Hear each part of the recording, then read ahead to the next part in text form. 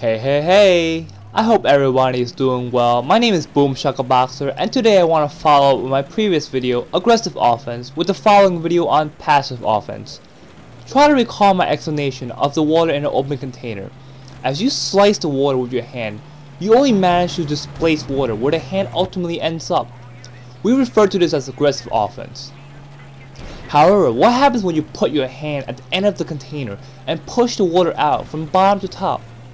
As you push the water, the container begins to overflow because the space for that water starts to diminish. This is what we call passive offense.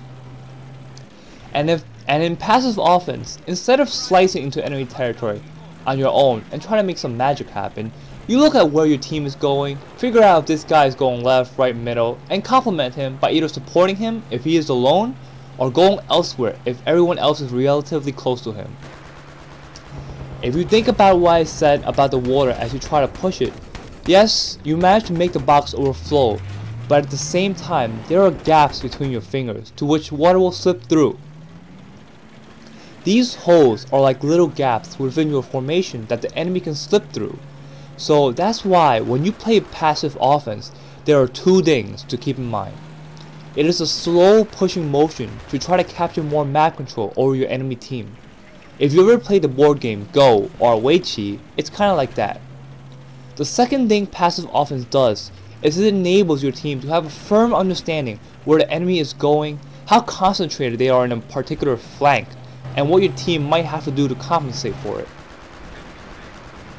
So for example, when water slips through your hand as you try to push it out of the container, you notice it.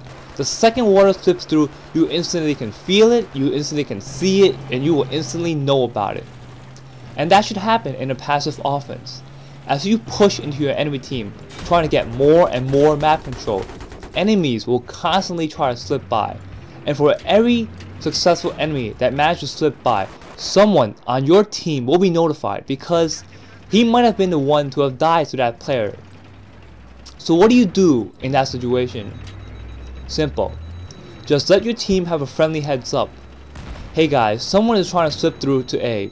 Sometimes you might have to lie. It might just be one guy now, but in a minute it will be an entire squad, and in 5 it will be an army. So you gotta warn your team. If your team doesn't listen, it doesn't listen. But more often than not, good teammates will be there for each other, and you'll be surprised as to how much back scratching there goes on in a good pub. So you might have a question and say something like, hey, but the maps are all different. Not all the maps are linear. So how do you push? How do you decide where to begin and where to end? That's very simple.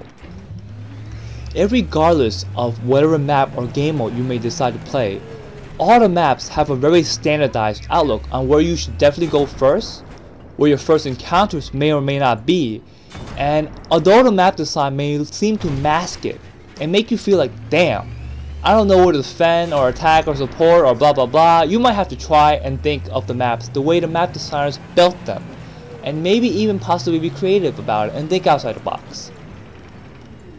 But for example, let's use some concrete facts. If you are playing Conquest, it is very important that you and your team capture your part of the map first. How do you know what part of the map is yours? It's very fudging obvious. If you are American, you better get your ass to A and B simultaneously. And if you are from Mother Russia, you better let C and D capture you. Drink some vodka on the way to keep you warm.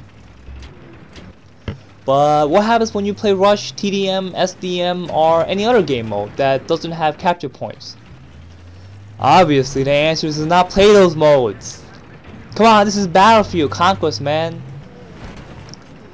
But to be serious, keep in mind passive offense is a team-based push. So irregardless of whatever map you may be in, the first thing you need to figure out is where your team is, how concentrated you are versus the enemy force you may encounter, and can you participate amongst your team. Afterwards, you need to make a decision.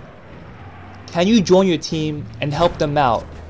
Or do you need to play aggressive offense instead because your team isn't doing so well in attrition-based warfare? It is here where I wanted to introduce a key task you will need to consistently do well when participating in passive offense. If you are the front line and end up choosing a flank, whether it be the left, middle, or right, then there isn't much you can do besides either winning your battle, holding out until reinforcements comes, retreating, and giving up some territory, or simply dying. However, if you are part of the rear line, which is the more critical part of a passive offense, you need to consistently perform a task which I will refer to as rubber banding. If you guys remember back to 10th grade math where you learned about focal points, rubber banding is essentially that. However, if you don't remember or haven't reached 10th grade math yet, a focal point is an area around you that you have map control over. In playing passive offense, whenever someone steps into your focal point, it is your responsibility to take care of it, as you are the closest one to it.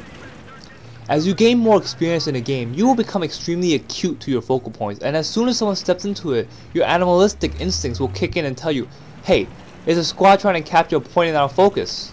And as the creature of a territory, you will make sure to eliminate them. You may say to me, how can you tell when someone steps into your area? The game does a superb job on detailing every little thing that happens, whether it be a ping on the mini-map, an ally or enemy step in a kill feed, bullets simply whizzing by your screen, or simply just a left behind consumable like an ammo or health resupply. As you familiarize yourself with player tendencies on each and every map, it becomes noticeably easy to pick up information and utilize it compared to when you first began playing. So, after taking B back, I quickly head to A to assist my guys. Although I really don't contribute too much here, I managed to gain a first-hand glimpse on how the battle is going, and it looks like my guys are doing well. Keep in mind that although it is okay to overcompensate on help offense or passive offense in order to eliminate a threat, it is not okay to undercompensate, as the more time the enemy has to establish a territory, the harder it will ultimately be to reclaim it. In this example, my guys look like they are doing fine, so I decide that I should try to perhaps help elsewhere.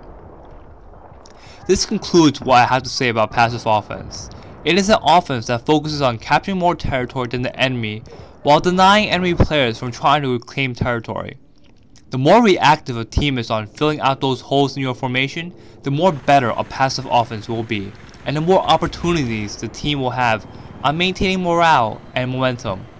Never underestimate how fast easy kills start to come in when everything is going your way. I hope you enjoyed this video, and as always, ask questions, post feedback, tell your friends and subscribe.